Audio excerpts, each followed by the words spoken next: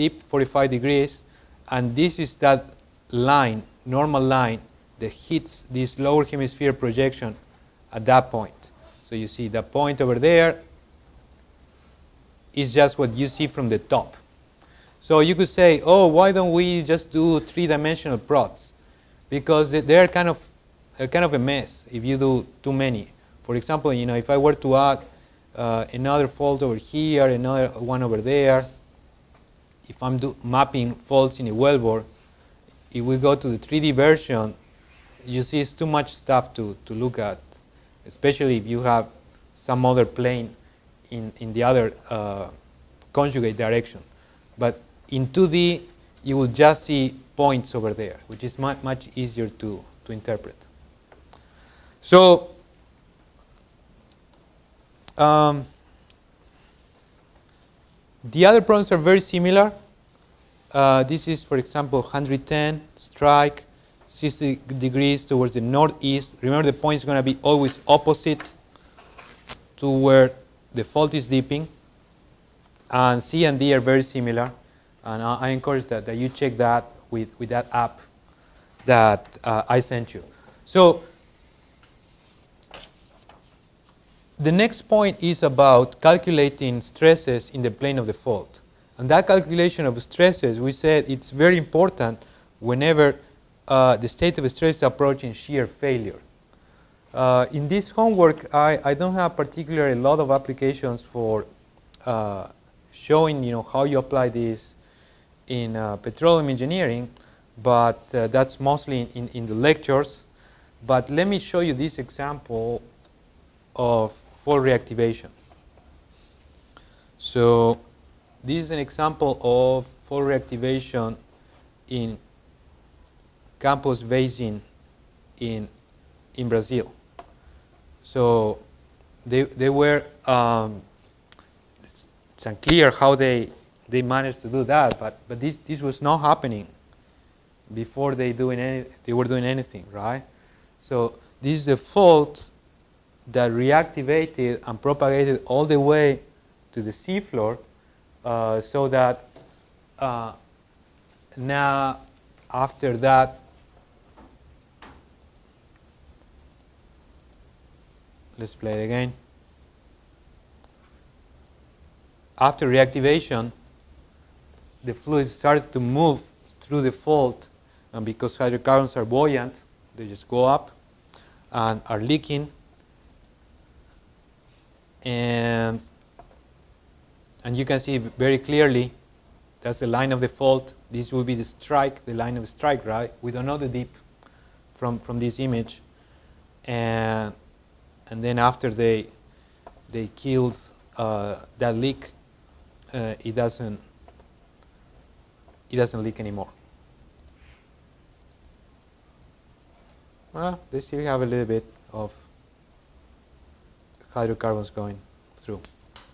So fault reactivation is a very serious topic, and actually now that whenever you want to maintain your pressure to produce more fluids and you inject some other fluids, always you should be careful about not reactivating faults in situ.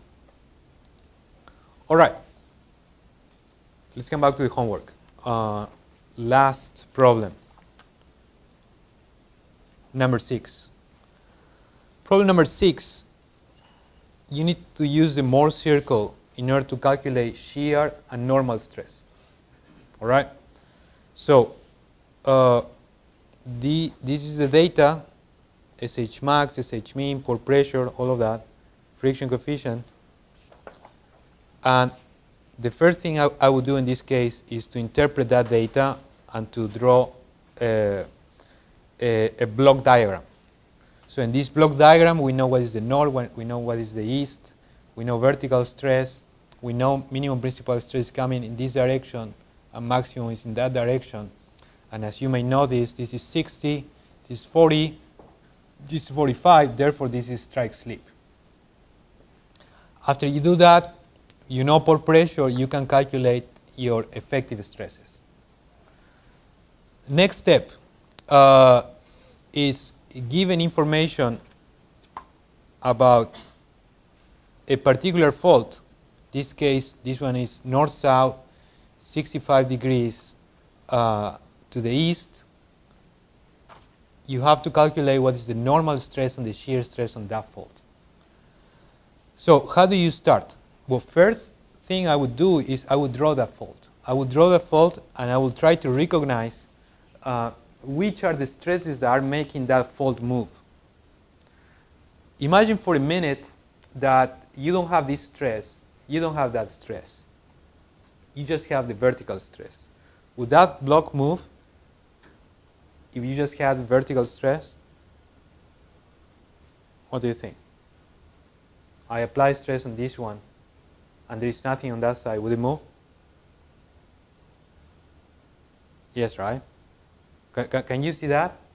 So you put weight on this is going to move down. Imagine it's a frictionless interface. You put weight on it, it will move down.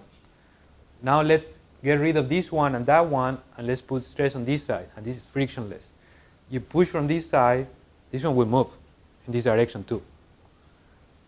But let's look at this one. What about if you had stress on this side in the two directions, right? Before we had this one here, this one there, it moves. This one here, this one there, this one moves up. But if you had this SH max without the other two, would this one move or not? Can you see that it won't move? It won't move because it has the same stress on the two sides. The same stress that you're applying here is the same that you would apply on this back face. And the two are the same, so it won't move. So that intermediate stress, or that other stress, that in-plane stress, it's not going to make this thing move. And if that's not going to make this thing move, therefore it doesn't participate in defining what is the normal stress and the shear stress on that plane. Only you use SV and SH mean. So you use SV and SH mean for this fault. And one more thing before we go to the Mohr circle, always recognize what is the angle that we need to plot in the Mohr circle.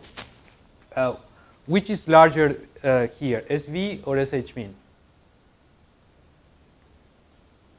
SV, right? So if SV is the largest, then you have to go from the plane of the largest to the plane of the lowest, and it's going to be that angle.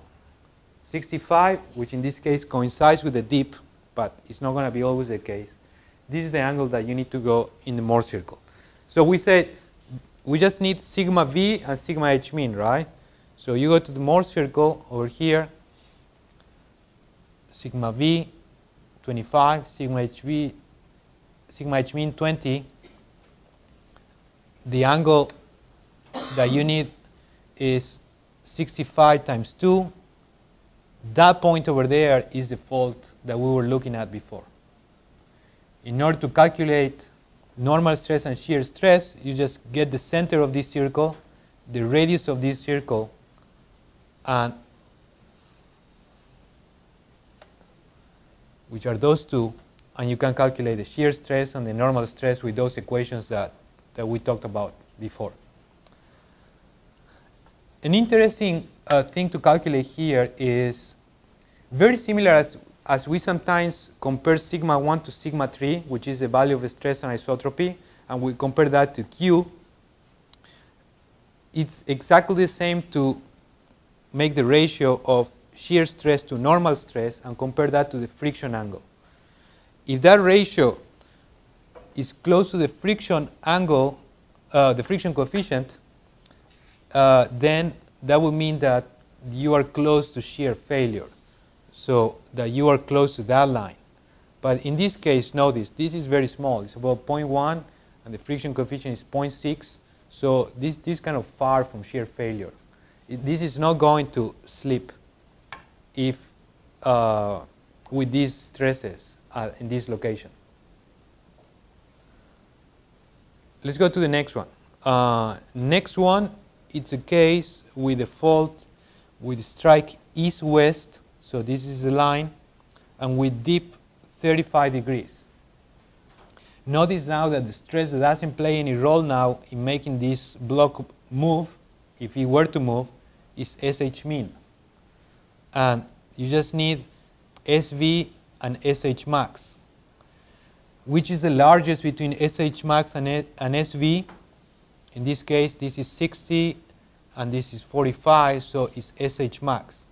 This is the plane of the maximum stress, which is similar to this one that I have here in the dashed line. And the angle that you need to go in the Mohr circle from the plane of S1 to the plane of S3, which will be that one, is from here to there. The complementary angle of the dip, which in this case is 55 degrees. And you go to the Mohr circle now. Remember SH max and SV, sigma H max and sigma V. From that center is that circle. You go 2 times 55 degrees, and it's that point over there, B. And last one, C. Now this is let's just read what the problem says. It's a fault with a strike of 60 degrees, but notice that the dip is 90 degrees. So this is going to be a vertical plane. So strike 60 degrees, dip 90 degrees.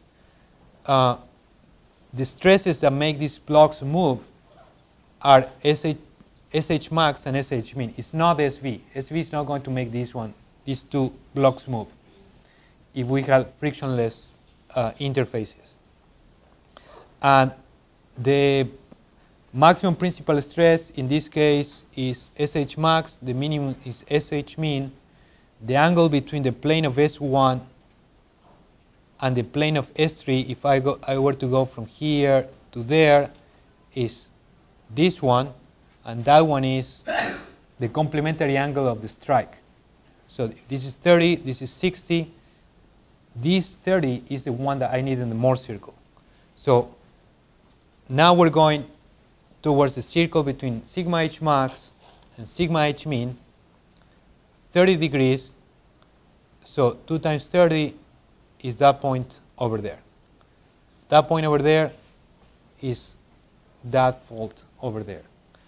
You calculate what is the center of that, what is the radius. You apply the formulas that we have used so far, and you can calculate what is the shear stress and what is the normal stress. And you can also calculate what is the ratio between shear stress and normal stress. So in all of these cases, notice that there is one of the stresses, of the principal stresses, that is contained in one of the planes. In this case, is the vertical stress contained in a vertical plane. In this case, it's the maximum horizontal stress contained in this plane. And in this case, is the minimum principal stress contained in that plane. All of those are cases that you can solve with the Mohr circle, and are going to be points on those 3 circles. Whenever you have a plane that does not contain any of those principal stresses, you're not going to be able to solve with the Mohr circle method. But you could, but it's a lot of work. And you don't need to know how to do that. If you want to solve that, just check the tensor method that I have in my notes, and we briefly talked about last week. But you need to be able to recognize that. So if you recognize that and you say, well, this is an oblique fault, I cannot solve it, that's fine.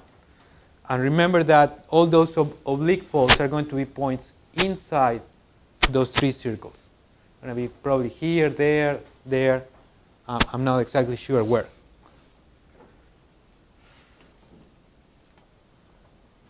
And one more concept is that notice that for all of these cases, the ratio of shear stress to effective normal stress is lower than the friction coefficient. That means that under that state of stress, any of those faults are not going to move. And if you were even to plot the shear failure line, you will see that all of these are stable.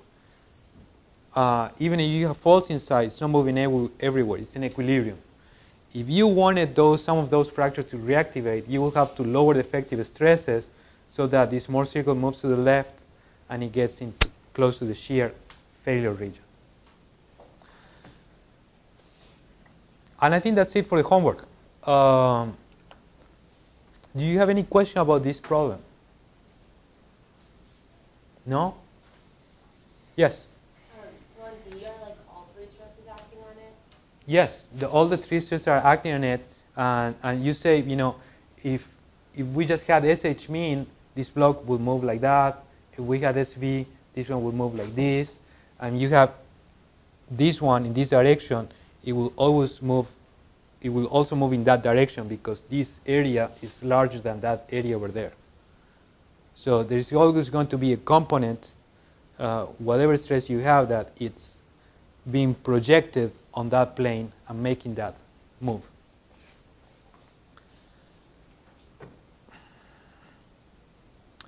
All right, any other question about homework? No? There were two more problems that if you want to solve them or you have questions about that, you're welcome to check the solution and to ask me questions. Basically, it's just a matrix multiplication. And for the other one that we didn't have much time to work on, it's a problem with seismic. Usually, sometimes, you know, we just draw these schematics of faults, but the real way in order to map these faults will be through seismic and to these images. So for example, here you see this is a seismic image, and if you were to bend a little bit this image, you will start to see that at some point these lines, they kind of break in that direction. Here this is a discontinuity, so that one is a fault. So probably here you kind of see it over there, right? Here there is another, but you bend a little bit, they get much clearer. Look at that point, for example. All right, okay. So if you have a question about this one, also you're more than welcome to stop by my office. We can talk about that. Usually this is the work of the geologist, but you need to know how to interpret this as well and to know where it comes from. All right, so we are done with the homework. For the second midterm, the midterm is going to be based on the homework on fault stability and on the homework on wellbore stability. So it's just going to be two homeworks to work on that and all the conceptual part. And I'm pretty sure we're going to get on time there. All right, so let's come back to wellbore stability. Let's see what time it is. Oh, it took me a lot of time to go through that.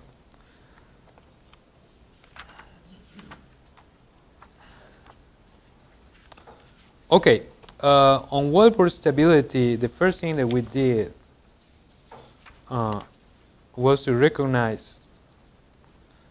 Probably we won't have a lot of time today to go through equations, but remember the most important thing here is to recognize that whenever you have the maximum stress in the plane perpendicular to the wellbore, in the opposite direction to that, you're going to find shear failure, and in direction of that stress, you're going to find tensile failure.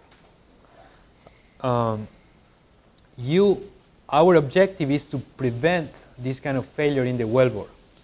If you have a lot of shear failure, the wellbore gets bigger and bigger and bigger, and it might run into a collapse, and it's just going to fail and get filled with these cuttings, and you're gonna be able to drill through.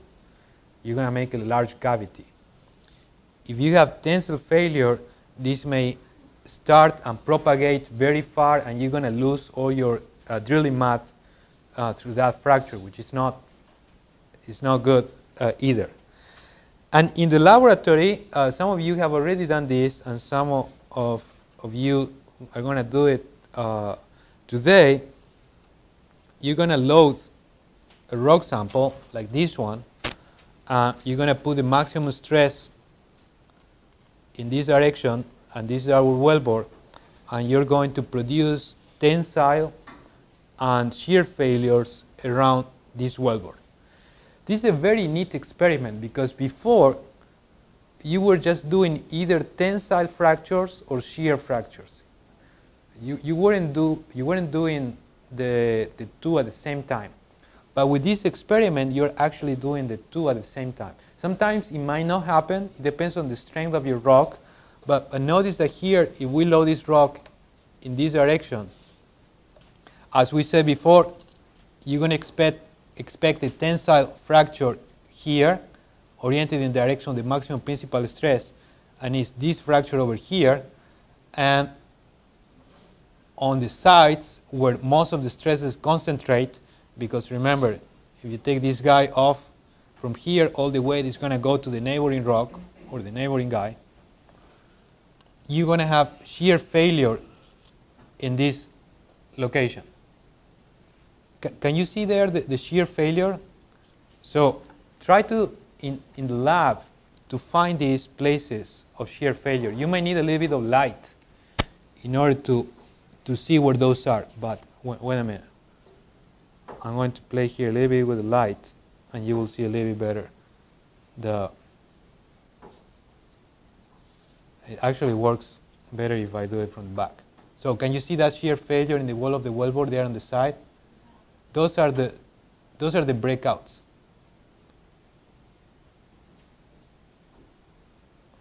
And that, what you see over there, is the same thing that you will see in a wellbore. So let's look. You see there's a breakout, and there in the middle, well, because of the geometry of this wellbore, it's not propagating all the way on the top of the wellbore, which in this case will be that section over there, but it's deviating. But you see in the back there is also tensile failure.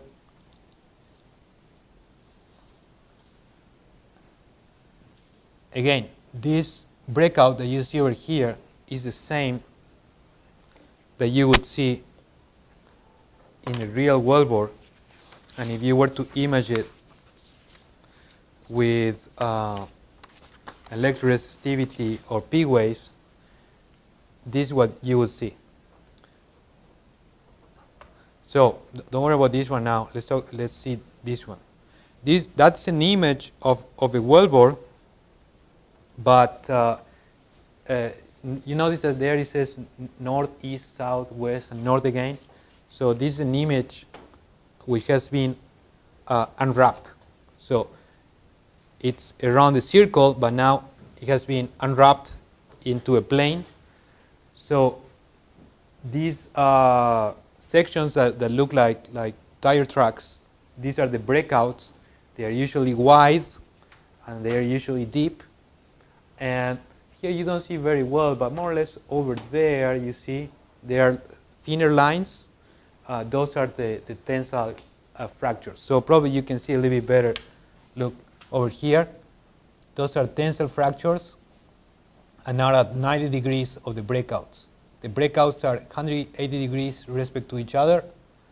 The tensile fractures also are at 90 degrees from the breakout, 180 from each other. This is a similar one by using resistivity, and these black regions means that there are no data. Okay.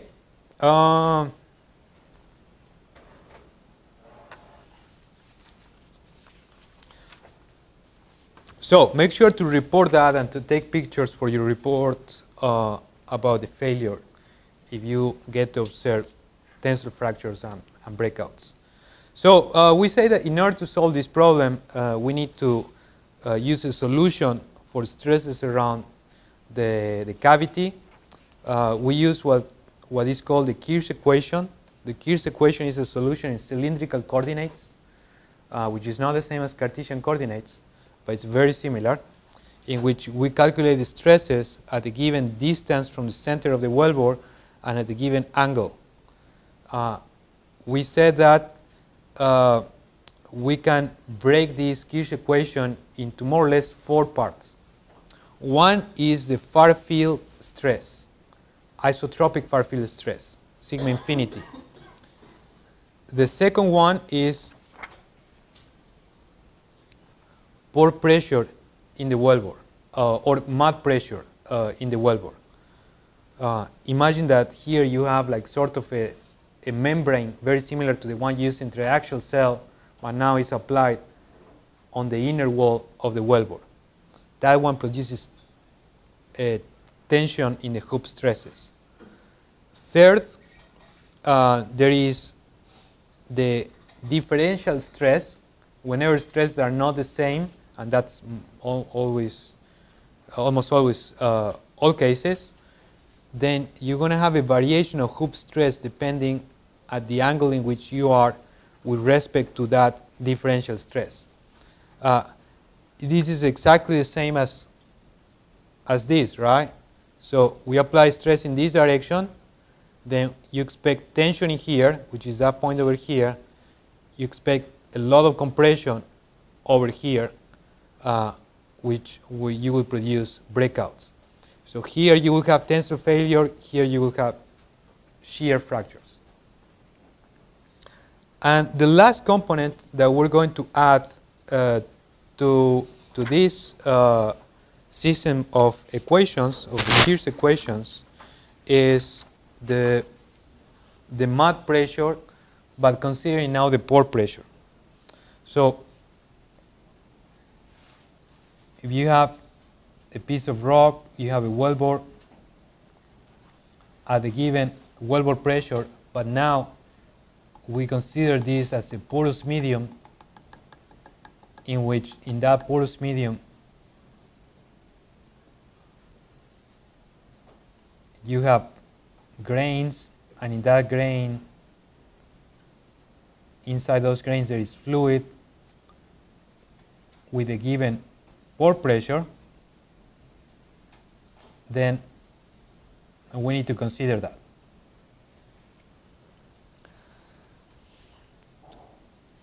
Let's make a cross section of this wellbore where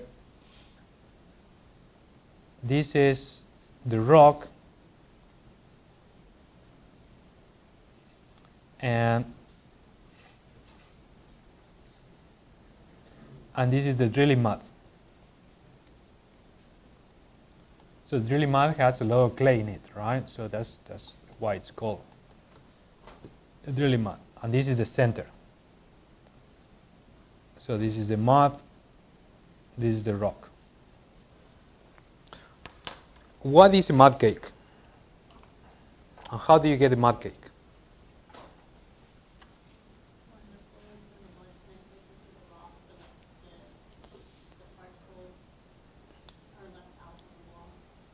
Okay, so but first of all, in order for the mud to get into the rock, you need to create a gradient of pressure, right?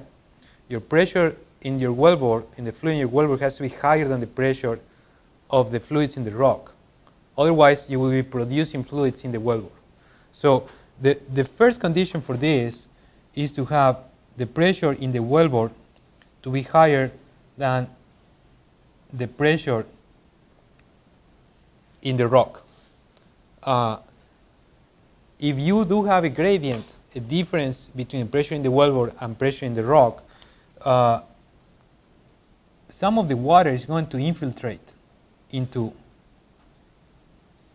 the formation. And without water, also some very small particles are going to get into. But the objective of the mudcake is to create sort of a filter of small particles that clog as they go into the formation rock, and they create this thin layer of mud which has much higher concentration of clay particles than the mud itself. When you create this fine layer of fine particles that are sort of clogging as they get into it, if you have fine particles, you have low permeability. If you have low permeability, you're going to have a sharp gradient of pressure. So the objective of this mudcake is to create, as you go from here to there, a sharp gradient of pore pressure so that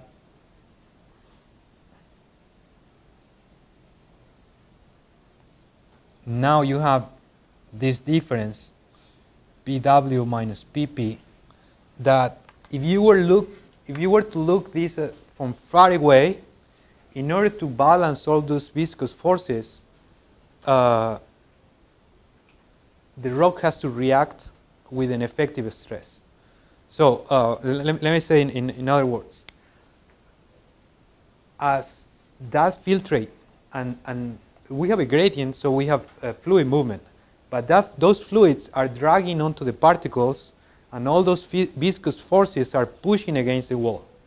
And that pushing of the viscous forces is what is adding this sort of effective stress support, which is mostly done by viscous forces. And if you were to look from far away, this is very similar to having a membrane, like the same membrane that you use in the triaxial cells for avoiding the water getting to the rock. This is very similar. But the difference is that this one, it's not as effective as having an impermeable membrane, and also that you can lose it with time. It's going to work for some time, but it's not going to work forever. And it's going to work as long as you have a gradient. If you don't have a gradient, it won't work. We're going to get back into this, but it's very important that now we recognize that any effective stress lateral support is going to come from the difference between the pressure in the wellbore, the mud pressure, and the pore pressure. Okay, so after we do that, then we're in conditions of writing the full Kirsch equation. Before we do that, I'm about to sneeze. Wait. How do you calculate wellbore mud pressure?